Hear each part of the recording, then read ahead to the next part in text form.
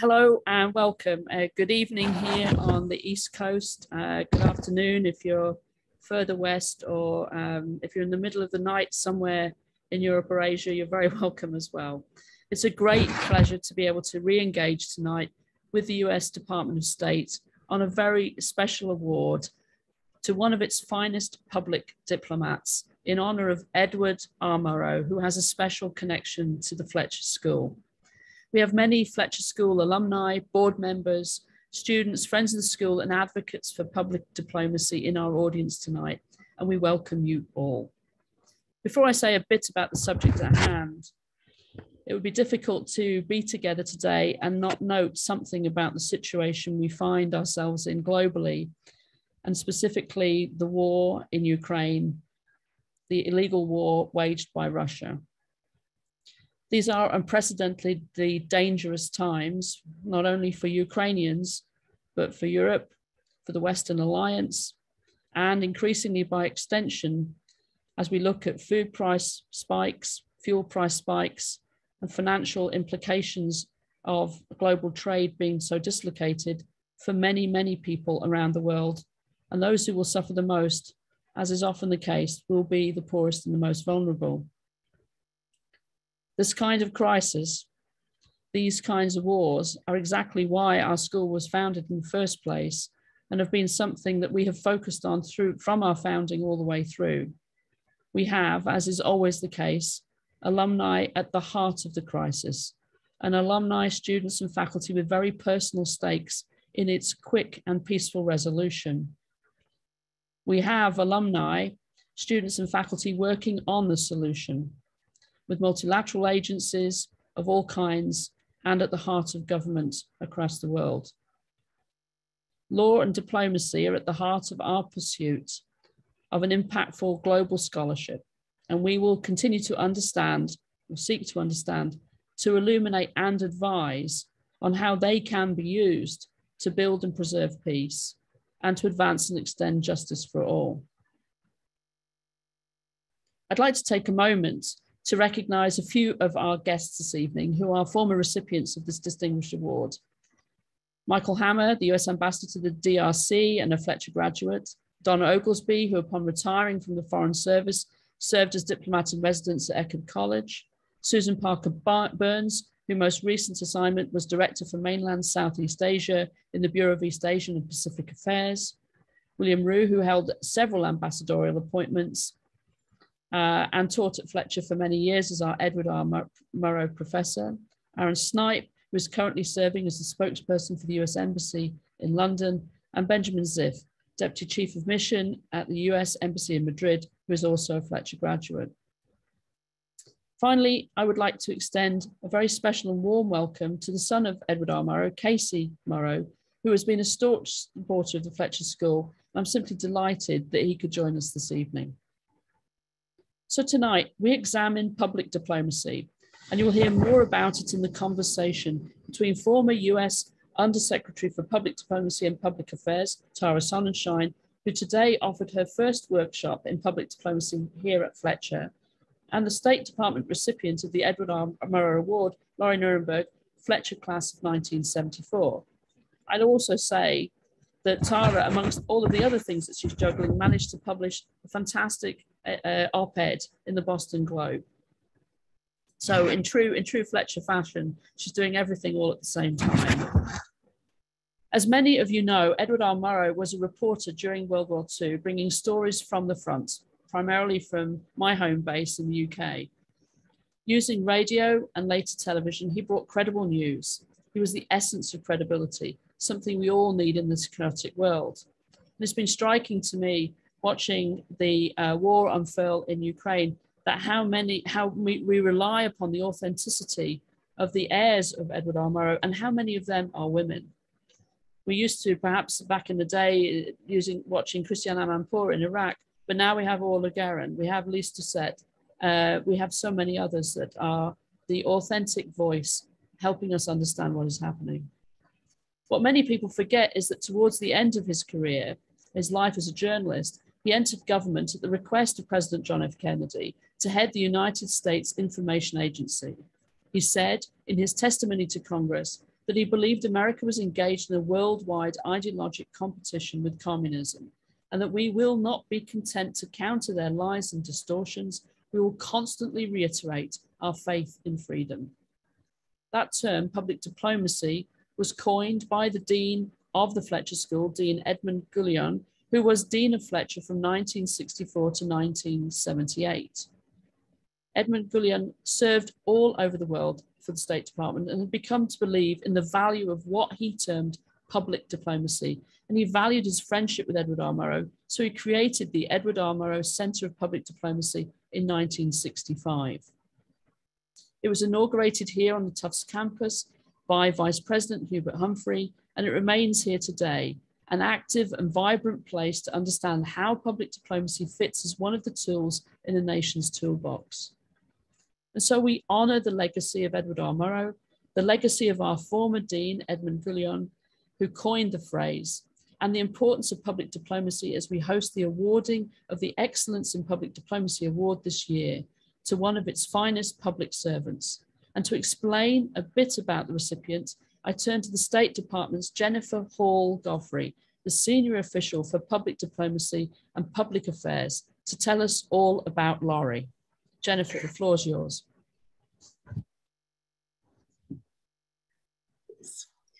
Thank you very much, Rachel, Dean Kite. I appreciate that introduction. Before I keep going, can I ask my traditional question, which is, can you hear me? Okay, then I will keep going. It's a great honor to be here today. Many thanks for the kind welcome and that reminder of Dean Gillion's and the Fletcher School's very important role in shaping who we are and what we do as diplomats. So many of the challenges we face today cannot be solved alone. Shared challenges posed by the climate crisis, global health, and the economic impacts of the COVID-19 pandemic, disinformation, and authoritarianism, including, as you alluded to, Dean Kite, Russia's invasion of Ukraine, just to name a few. We only need to look at the security and humanitarian implication of Russia's invasion to see that our shared challenges require shared solutions. I'm very grateful to the Fletcher School for providing a pipeline for young talent to help us achieve those shared solutions. While I'm disappointed that we can't be together in Medford this evening, I'm still thrilled that we can come together to celebrate the immeasurable accomplishments of my friend and colleague and Tufts alumna, Laurie Nierenberg. We're here, of course, to present the Edward R. Murrow Excellence in Public Diplomacy Award. I'm very grateful that you and Undersecretary Sonnenschein, I still think of her that way, are taking some time to talk about the award's significance, both to the Fletcher School and to the Department of State. That means I get to focus on why Laurie is so deserving of this tremendous honor. During her 22-year career with the department's Office of the Legal Advisor, Laurie has been the leading legal practitioner in public diplomacy through some of the most important changes in the way we do our work. She played a pivotal role in resolving the legal ramifications of merging the United States Information Agency, where she worked in the Office of the General Counselor for 17 years, into the Department of State in 1999, providing invaluable contributions to the structure of our public diplomacy family, including the Bureau of Educational and Cultural Affairs. After that, Laurie has been a consistent advocate in our efforts to improve on and expand the practice of public diplomacy. Our work is guided by various pieces of congressional legislation, and Laurie has worked closely with our leadership for decades to help us understand what we can do and how we can do it, staying within the boundaries of the law and understanding congressional intent. When the Bureau of Educational and Cultural Affairs designed the Academy for Women Entrepreneurs, or AWE, very recently to enable women overseas to improve their English language proficiency and business skills, Laurie worked closely with department leadership and with private sector companies council to lay the groundwork for this very successful public-private partnership. Her superb work in support of AWE over 2 years supported the program's growth in more than 50 countries. And when COVID-19 disrupted our ability to host in-person exchange programs, Lori worked tirelessly to help maintain, sustain, and adapt our exchange programs to a virtual format, ensuring we could maintain these important cultural and professional ties among American and foreign publics around the world. On a personal note, Lori always answers the phone when I call, and she has an amazing capacity for quick and helpful research. And believe me, I call her and her colleagues a lot. They have helped me through very thorny issues with other agencies and found creative solutions for us to engage American publics and stay in line with Smith Month and all of the other sort of legislations that we strive to adhere to. She helped us figure out how to get partners in Afghanistan to safety during and after the evacuation, and how to support colleagues at the U.S. Agency for Global Media very recently. Not only is Lori detail-oriented, diligent, and deeply knowledgeable, she's also patient with those of us, primarily me, who are less knowledgeable about the law, and she is very passionate about her trade craft. Without Lori, the work of public diplomacy and the department would be diminished. Many contributions of the department's legal community to the practice of public diplomacy are not visible publicly, and I'm aware of that. But the department's 4,000 PD professionals rely daily, many, many times a day, on counsel and collaboration with Lori and her colleagues. They help us make sure that we uphold the values embedded in the law about the practice of public diplomacy, avoiding propaganda, focusing on the mutual exchange of ideas, ensuring that private citizens in the US and abroad have an opportunity to engage and learn from one another. Professors at distinguished institutions like the Fletcher School will be learning about the implication of Lori's work for decades to come. I'm convinced of this. I am very grateful to have been able to work so closely with her and to see her keen mind in action.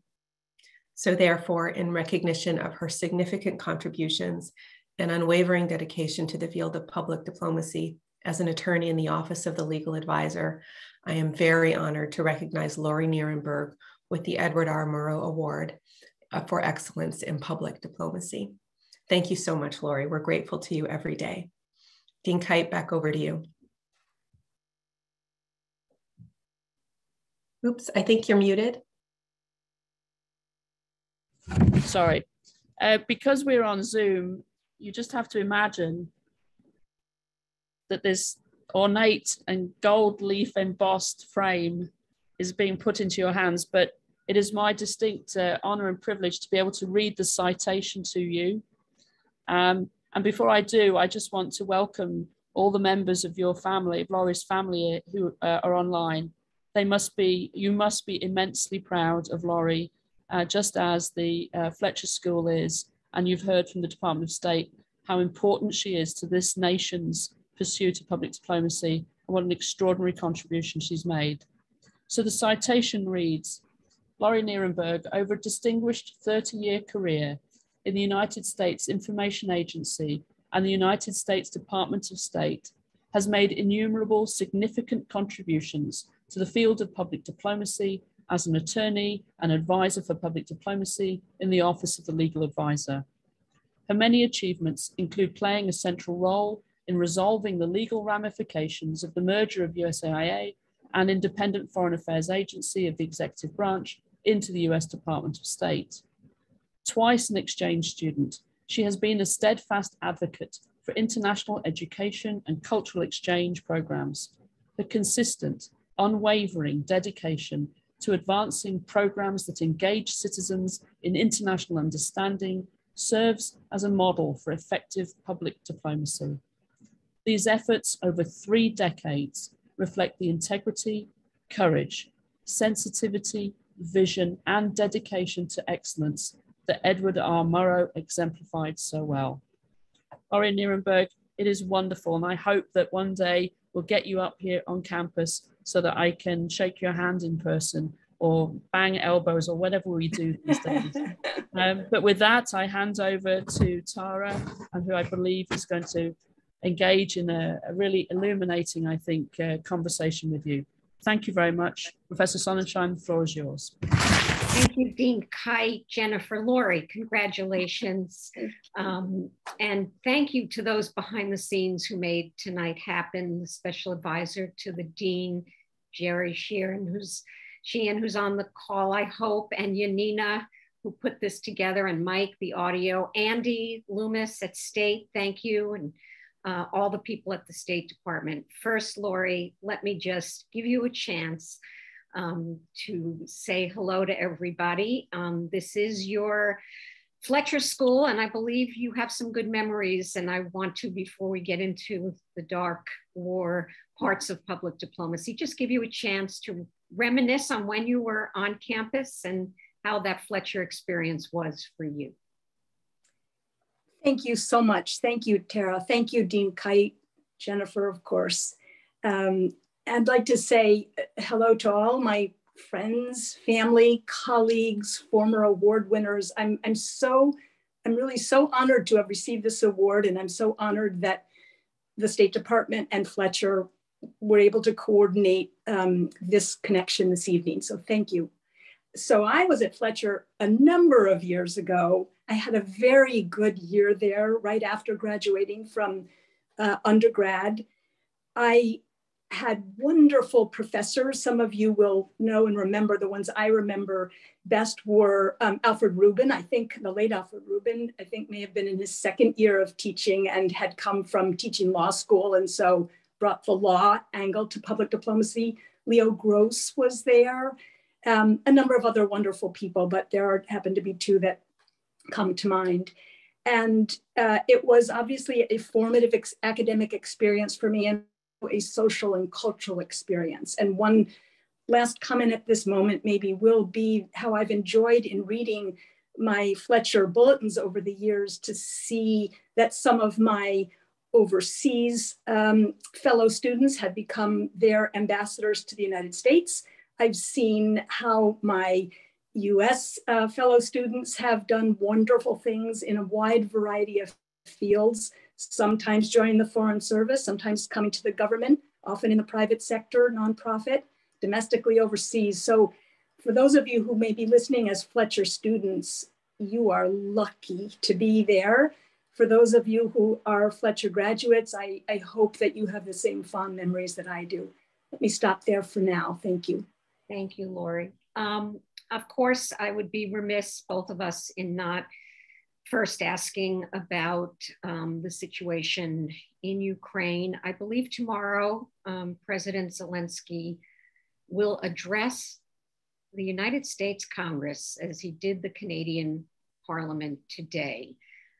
If ever there were something that defines public diplomacy, I think that might qualify, but I want you to define it in your own way so that everyone tonight really understands what we mean by this term.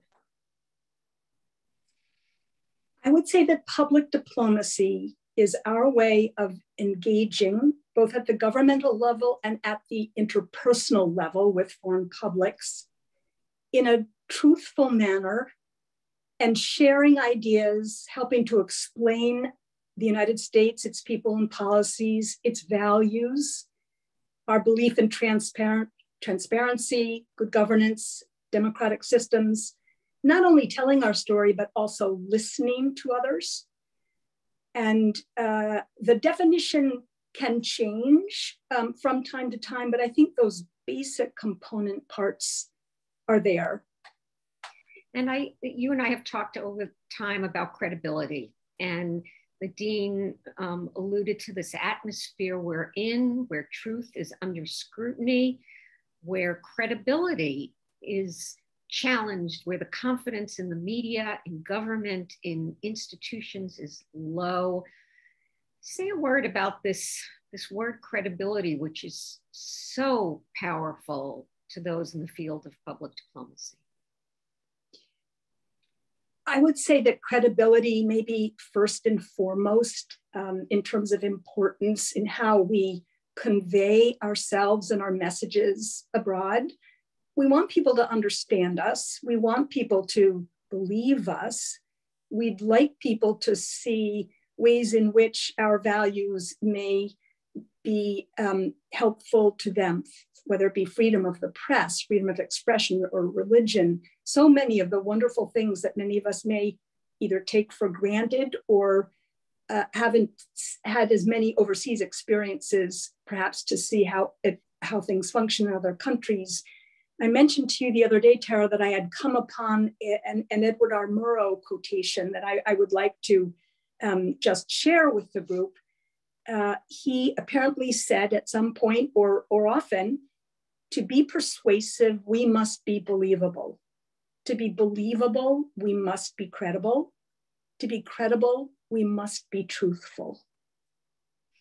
Pretty powerful words. A powerful reminder. And it takes us back to Cold War times when we were engaged in an ideological struggle over systems and beliefs and interests and values.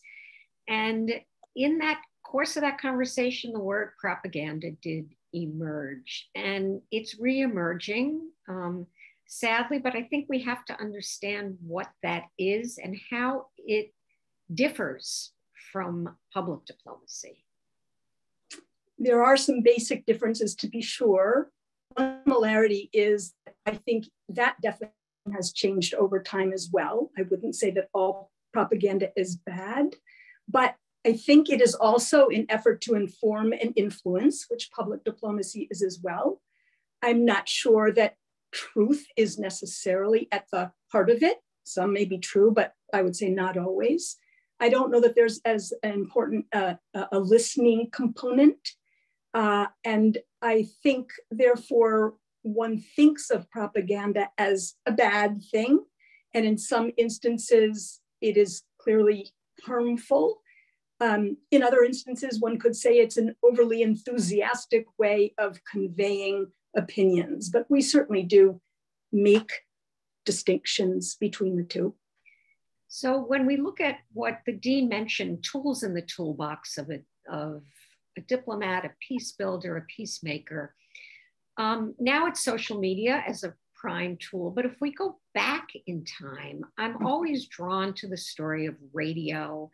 I should tell our listeners that Tufts, once again, has a very important history in radio. It was a graduate from the class of 1914 that built the wireless network in Medford at Tufts. It's quite fascinating, but I think there is still a power of radio. But take us back to this voice of America.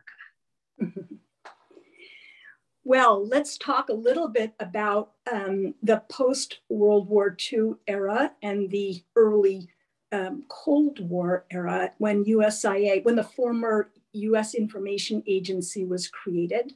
The Voice of America radio broadcasting was a part of that, as were a number of other ways for the United States and its people to convey our messages abroad. We had information centers and libraries. We had press publications, written publications. We had exhibits, motion picture services. And the Voice of America was a way that many people overseas, because it was designed to address foreign audiences, got their news, their objective news, got editorials where opinions could be shared, got culture. I remember that there was a gentleman there by the name of Willis Conover, who was known worldwide for many years for introducing jazz around the world. Jazz diplomacy. Jazz diplomacy. So, the Voice of America is alive today. We now have, and we'll perhaps come to that later, but we have a US Agency for Global Media, and the Voice of America and other broadcast services still operate today. One of the things that Voice of America, and you mentioned it briefly, was this notion that we were speaking abroad in a different voice and way, and with a different intent than we would speak domestically to our own audience. And that was actually enshrined in law. Speak a little bit about how that changed, and it does, of course, bring into fore the internet, but that separation of what we said overseas to foreign publics and what we said to our own was separated. It's a very important point, actually, and it will perhaps through a discussion briefly of some of our legislation, I can make some points that will directly address that. Using the word propaganda, there was some concern that the US government not propagandize the American people. There was also concern, I think, that we as a government not interfere with or try to take over the role of other broadcast entities. We became the international voice, but not necessarily, of course, the only voice. So one of the earliest statutes dating back to 1953, we familiarly call the Smith-Mundt Act. So many people probably on this webinar know that term, but that was the earlier of two acts. I'll mention the second one in a moment. And that under that legislation, as it was enacted, authorized educational, cultural, and informational exchanges and experiences. And it authorized our telling the world about the United States, its people, and policies. Over a few years, that act was amended, and one of those provisions was changed, and what we refer to as a ban on domestic dissemination was added. It no longer exists today, but that's how we refer to it, because our messaging under certain sections of that statute was meant to be for foreign audiences. And so you might all be able to imagine that there would be certain messages, or maybe the way we would tell those messages for foreign audiences, that we weren't to be messaging to domestic audiences, sort of different purpose. And so there was that bifurcation early on. The other statute I want to mention before then going a little bit later in time is the what's called the Fulbright-Hays Act. And the late Senator Fulbright was behind that one in the late 40s, actually. And once upon a time, educational and cultural exchanges, which are one of the main features and flagship programs under that act, actually were covered under Smith-Mundt. But when Fulbright-Hays was enacted, they became a part of that statute, interchanges and people-to-people exchanges. So we have these two different statutes. We have different authorities to a certain extent. We have different funding sources. But to close out maybe this particular answer, over time, the invention of the internet, you can imagine how difficult that makes it for us lawyers to be trying to counsel about, well, how with the internet do you say we address an overseas audience only? Or do we really need to? Or can we talk about platforms rather than the message? So that's part of the challenge that my colleagues and face trying to deal with social media. Deal with social media. Well, you mentioned Fulbright and educational exchanges. You yourself, I know, were a product of one of those early experiments in international living, and maybe say a word about, I think it is just continuously, I find that people have been so changed by their experience of living overseas. I was very fortunate to grow up in a community with a very good public school system that did feature opportunities either to bring foreign students to the United States and into our local community, or to send us abroad.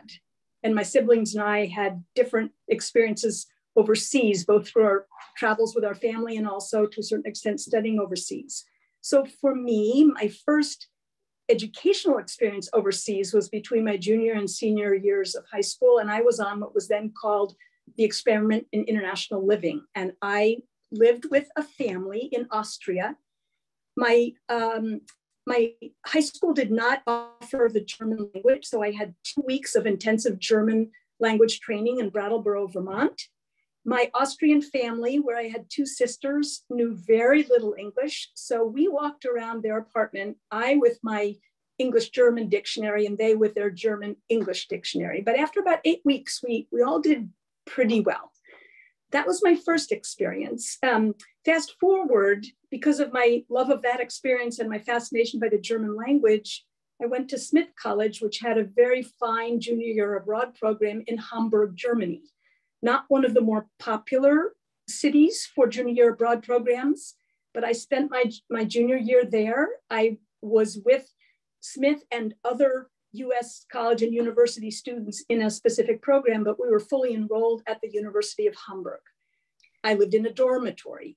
So that was my second experience, and I could really see firsthand the values of people-to-people exchanges. And, Murrow has talked many times about the last 3 feet in messaging. And so I just use that as an example. When you're really coming face-to-face, sitting down with others, with some language barriers, but my German got to be pretty good at that time. And certainly many people spoke English. So I think we could communicate pretty well. And of course, with Casey Murrow being on the call, Edward R. Murrow believed so deeply in bringing German scholars to the United States. He worked for the Institute for International Education. And it's all part of what we call soft power, a term that we give credit to Professor Joseph Nye. But these cultural and educational exchanges, I don't know if soft power is or still the right term, because it somehow connotes that it's soft and that hard power is somehow different. What do you think? I don't know that much how often I hear of soft power, actively used, but I would say this, and I probably read it maybe by looking up some information about Mr. Nye, but as a non-coercive approach, as opposed to co-opting, where we use things like culture and political values and foreign policies to help other people understand who we are and what we want, and to help us understand them and to see if maybe they want the same thing. I also want to add, just on a light note, that soft power happens to be the name of the softball team for the legal advisor's office. So we wear t-shirts that say soft. Wear t-shirts proudly. So nothing wrong with that. As we open it up, and I encourage people, and Yanina will help us put questions in the chat, I do want to bring us to today and the question of funding. What you were mentioning is a different agency title, but the same needs that Murrow begged Congress for years ago in his testimony, asking, please fund this function, this mission. And the names have changed. You can talk a little bit about USIA, or what it currently is called. I sometimes wish the names wouldn't keep changing, because it makes it harder to ask for money with new titles, but take a shot at it. So when I joined the government, I joined what was called the U.S. Information Agency. After I joined, I think it was after I joined, but at some point that name actually changed to, or maybe it was right before I joined, that name had changed to the U.S. International Communication Agency, USICA. I think that was under the Carter administration, actually. That became confusing, and then it went back to USIA. But it is true that in the late 90s, over a period of years, there was a focus on consolidating a few different government agencies, either for budgetary reasons and or for practical reasons and or just administration priorities and congressional interest.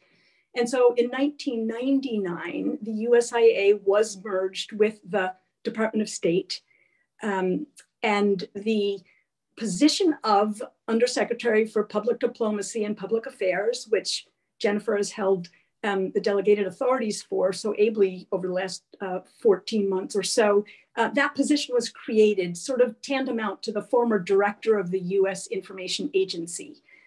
The broadcasting function of USIA became a separate independent agency, which was then called the Broadcasting Board of Governors, and which is now the US Agency for Global Media.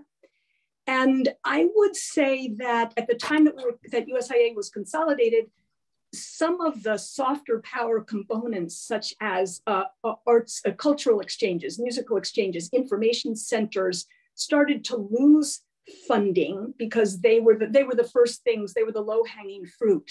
But fast forwarding now, public diplomacy is an integral part of the State Department. I think most secretaries of state and administrations recognize that. I think that while every agency every year is approaching and planning of what sort of budget it might need, and obviously these are subject to the administration's approval and OMB and the Congress, I do think there's a deep appreciation now for the work that is done in public diplomacy. There's a true love for educational and cultural exchanges, a real appreciation.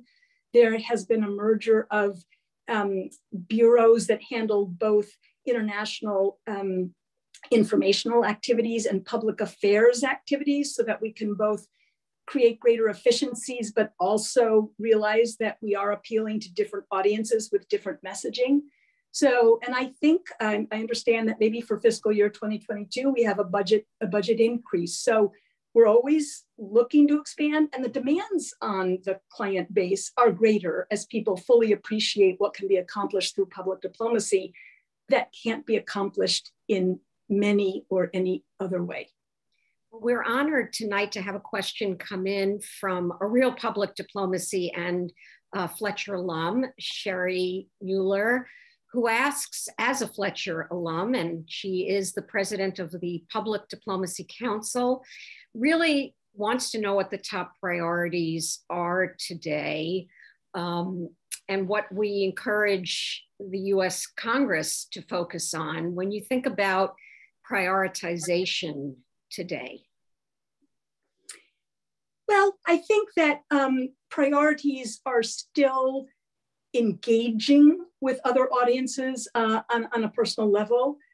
Clearly, we have to look at the world situation as it is today. There are always going to be challenges at any given time. Today, we're facing particular challenges. So creating and sustaining mutual understanding, trying to explain the values of a democratic system, public diplomacy messaging plays a role in that through a variety of different activities. And I do think that the Congress understands that, but our officials are regularly on the Hill, either by request or being called to brief on priorities. So those are the few things that I would mention. And we have a very specific question, since you lived through the merger of USIA into state, whether any thoughts that there are on merging USAGM into what we affectionately call the R family, or the public diplomacy family.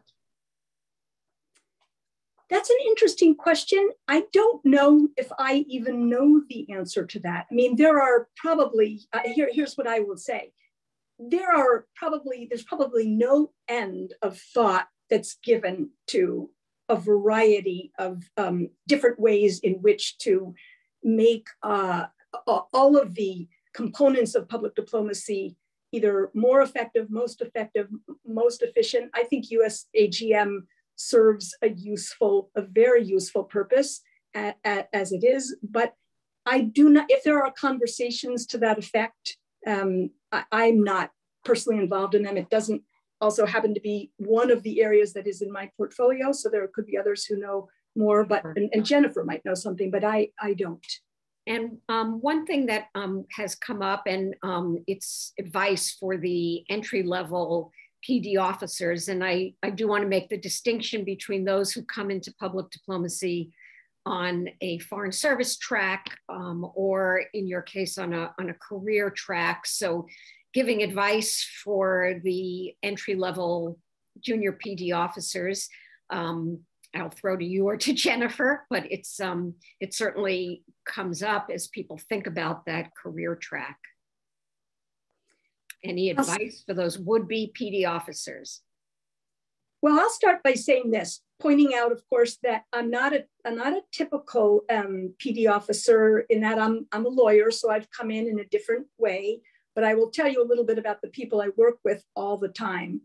I would say that both the civil service and the foreign service are key components and family members that, and locally employed nationals overseas who make up the public diplomacy family. So I work with anthropologists, archaeologists, Peace Corps, graduates of Peace Corps volunteers, such a wide variety of people with talents who have genuine overseas interests, overseas experiences.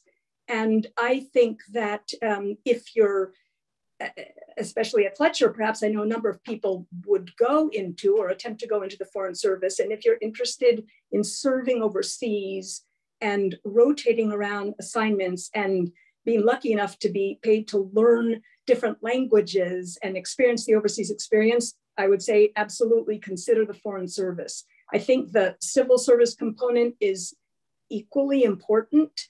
There are also opportunities for civil servants to serve overseas in some assignments.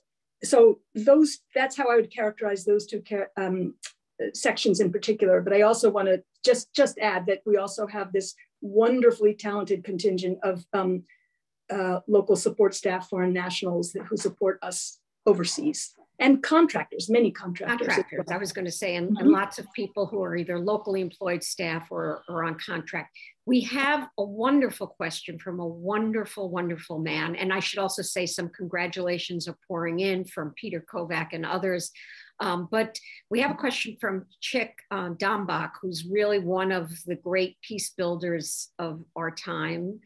And he asks about what you briefly mentioned about listening, that sometimes Americans preach instead of teach. Sometimes we have strong ideas about things and we forget about the conversation.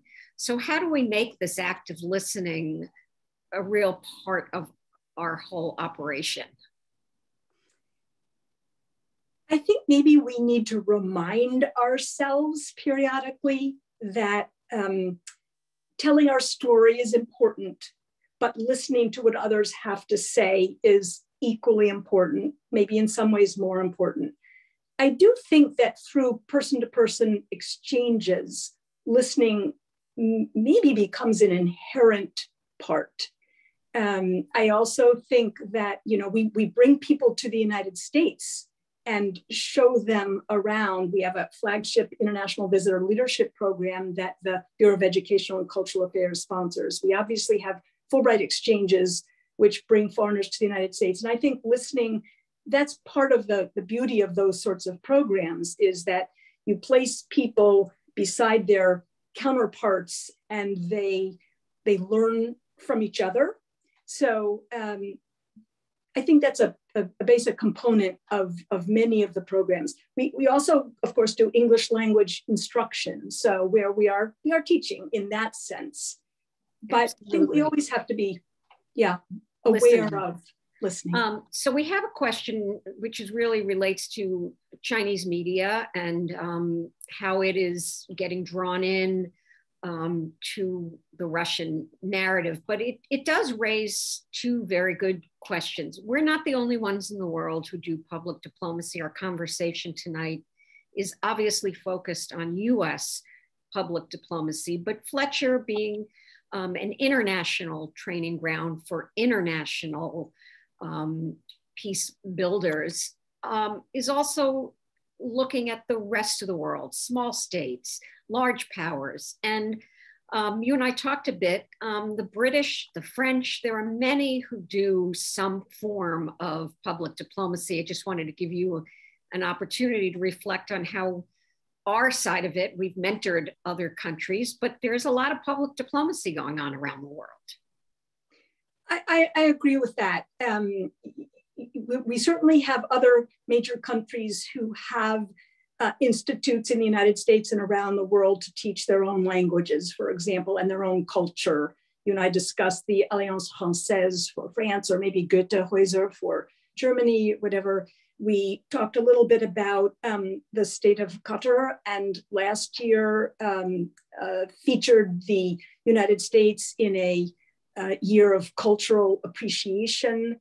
So I think that, and additionally, we have all sorts of programs that we conduct overseas and which we share public diplomacy experiences and opportunities through a number of youth leadership initiatives. But so I think each country tries to instill, or those who are interested and open to it, try to do similar things to what we do on either a larger or smaller scale basis, some more effectively perhaps than others. We have a wonderful question from a real PD superstar, Aviva Rosenthal, who worked in my shop. And Aviva went on to Smithsonian, and it reminds me of all the exhibits. You could go back to the World's Fairs, but all the exhibits in which the US and other countries have tried to show their wares, literally in American centers, in places to learn language. Can you say a word about those physical places, even in a time of COVID, that we hope will reopen, where you really get to come in and sort of touch America? Sure. I mentioned early on, back when USIA was formed, that we had information centers, and these centers have had different names over the years, but they were places where local foreign nationals could come in and have exposure to either actually traveling exhibits, perhaps that came from the United States. I remember there was one on jazz. There have been on any number of topics over the years. They could get access to American literature. They could come in for English teaching or advising. They could come in for lectures.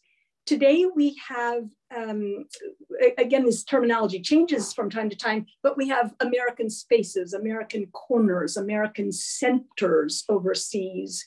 They were sometimes they're on US government property, sometimes they're on private property or host government property, but they sponsor a particular square footage where, again, people can come in and get some exposure to US culture and English language. I will mention that USIA used to have an exhibits service, which was quite robust and put together messaging and exhibits that traveled around the world. We do now, of course, we're still involved in World's Fairs, Expo 2020 Dubai. Yes, it was Expo 2020, but it's taking place now. That will close on March 31st, where we have a US pavilion. And we have, just to pick up on maybe some of Aviva's knowledge and interest, ECA has a very robust cultural heritage center, which provides a number of programs for the protection and preservation of foreign culture and cultural heritage. And anytime that there is a conflict, we look toward cultural heritage preservation. And one program I mentioned in particular is the Ambassador's Fund for Cultural Preservation. So there are a number of ways in which we have learning centers, we have had in Afghanistan. So a number of places where we have presence on the ground where we encourage people to come. And they do come when the local government allows us to have them open and welcome. In fact, people. I know that one of your areas of expertise, and you've just mentioned it, is this whole area of cultural looting, cultural materials. And I look at Ukraine and I know it's too early given the humanitarian crisis and the immediate war and peace issues, but I do think about museums, pieces of art. We saw this in Iraq, we saw it in Egypt, we saw it in many parts of the world where these UNESCO, these heritage sites, these important cultural artifacts either get looted or destroyed during war. And I wonder if in the midst of all this, it's something you and state are thinking about. Absolutely. I think we always need to think about human life first, but cultural heritage is also very much the forefront of any assistant secretary's mind. The Cultural Heritage Center, the worries about the preservation of cultural heritage. On the one hand, it's important as a general matter to keep it in situ. On the other hand, what do you do if that, in situ is itself in danger of looting and pillage? So there are ways to help protect cultural heritage, but we have to, we do what we can, while also, of course, focusing on human life, helping people evacuate or relocate. And the amazing thing is, even in these countries where there is warfare, there are museum directors and those people who are risking their lives to safeguard a local museum or a particular site. So, but it is always on people's minds. Well, and it brings us back as we begin to get to the hour of 7 to NATO and Europe and a continent full of artifacts and culture, and Russia as well, full of history, culture. And I think about what it is that Europe and NATO and the United States are doing now in this unified public diplomacy messaging, which seems to me to be one of the headlines of this conflict, is this notion of speaking with one voice at a time that is so divisive, polarized within our own country, divisiveness. And yet, I must say, in the last few weeks, one positive has been this consent of the willing, however you want to describe it. But I must say, NATO public diplomacy with American public diplomacy, any thoughts on, as you hear, that unity of messaging? I think that's one of the strengths of what this administration is trying to do, is to, coalesce a message where we can support each other and speak with one voice where that's possible, certainly in terms of what we see happening. I want to also introduce one concept, Tara, that I would be remiss in leaving out, and an important part of the Office of the Undersecretary for Public Diplomacy and Public Affairs, and that is something called a Global Engagement Center, which also just helps in terms of understanding, interpreting, and rebutting, if you will, and organizing and leading consolidated misinformation and disinformation, which is also a very important part of what we do, trying to hear what the messages are, trying to do what we can vis-a-vis, pursuant to, again, our authorities and our funding, either the overseas audiences or even to some extent helping to explain to American audiences. But so I think that just as the president is always saying diplomacy, we're willing to sit down, we're willing to talk. There's a diplomatic answer if we could just get other sides to listen. But I would say that that's probably a somewhat common approach among us and NATO countries. Well, I know that there are many more questions, but it's always good to leave people a bit hungry for more. I think we could do a separate conversation just on terrorism and the role of public diplomacy in countering narratives that are dangerous to our security. I do want to, in closing, first recognize that it's Women's History Month. And so to have Jennifer and you and Dean Rachel Kite, it's really been a remarkable. The Dean mentioned just the strength of women in foreign policy and foreign affairs and diplomacy, how it's grown, and to encourage that. And I would also close on a prayer for peace for the region as the Ukrainian president addresses our American public tomorrow, and whatever pleas he makes to us. Our prayers are always on the side of peace in these times. And so I want to again congratulate you, Lori, give you the last word before I say good night and good luck, which is what Edward R. Murrow would tell us to say. But any closing thoughts? The program will end where it began, on congratulating you. It's been a wonderful experience for me. I have to say that I'm so lucky to have come into this area of the law. I am so fortunate for the people who have supported me over the years. Fletcher was a wonderful start academically, but my colleagues in the Office of Public Diplomacy and Public Affairs, in the Legal Advisor's Office, my clients.